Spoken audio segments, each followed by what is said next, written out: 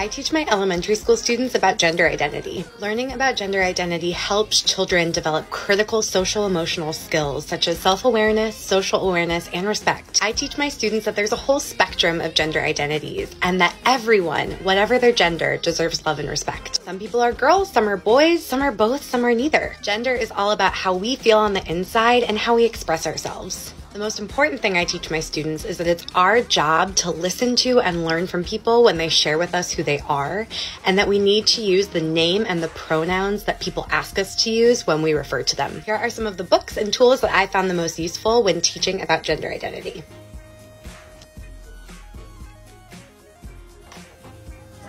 Families marching 3 by 3, hurrah, hurrah. These papas are non-binary, they love each other so proudly, and they all go marching in the big parade. Baby blue, pink, white represent transgender people, and black and brown represent the queer and trans people of color. We're all in this together.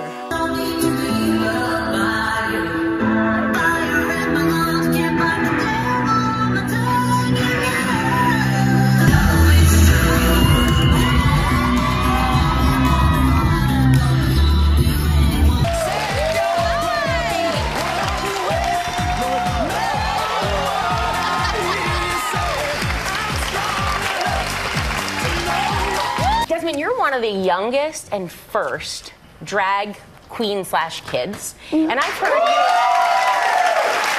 that you've gotten messages from young adults who look up to you for being who you are. What are some of the notes you've gotten?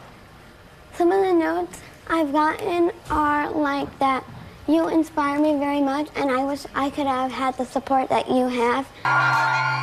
I wish that people understood that drag is a way of expression. It disturbs me that people think that we're, sexualizing them. You think that we'll corrupt your kids if our agenda goes unchecked.